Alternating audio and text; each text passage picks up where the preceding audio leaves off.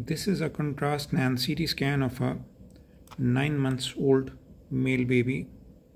Now there is a left para-aortic and paraspinal mass. This extends from the level of DV12 up to LV3. Now this is the mass here. This shows non-homogeneous enhancement. Nodular calcifications are present in this mass. This hole is the mass. Now the mass has surrounded more than 50% diameter of the abdominal aorta, or more than 180 degrees of abdominal aorta. The mass shows retroaortic extension. Aorta is displaced anteriorly on right side. The mass comes to lie almost against the medial surface of inferior vena cava. However, its interface with the inferior vena cava is distinct. The mass has partly surrounded the proximal part of left renal artery. The rest of the left renal artery and left renal vein, they are displaced anteriorly. Please see these calcifications here.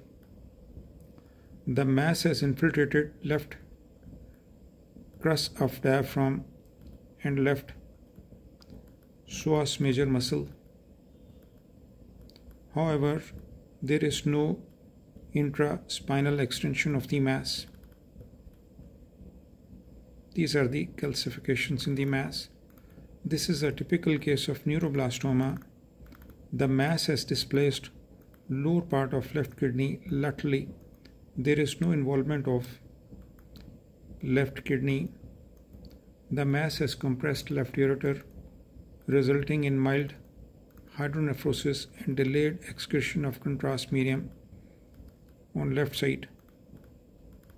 The mass has surrounded. Now these are the lumbar arteries. Mass has surrounded lumbar arteries as well. This is the coronal scan. Please observe these calcifications. This is aorta. This is left renal artery. Mass extends posteriorly into left paraspinal region, invading left psoas muscle. Left adrenal gland is normal. This is the left adrenal gland here.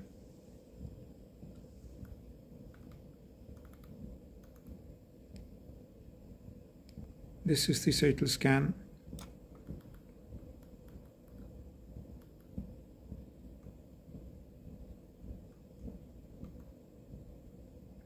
This is aorta. Now this is the left renal artery, which has been partly surrounded by the mass.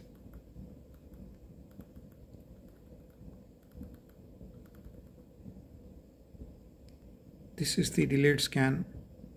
There is mild hydronephrosis on left side. This is left ureter, which is compressed, resulting in mild hydronephrosis on left side.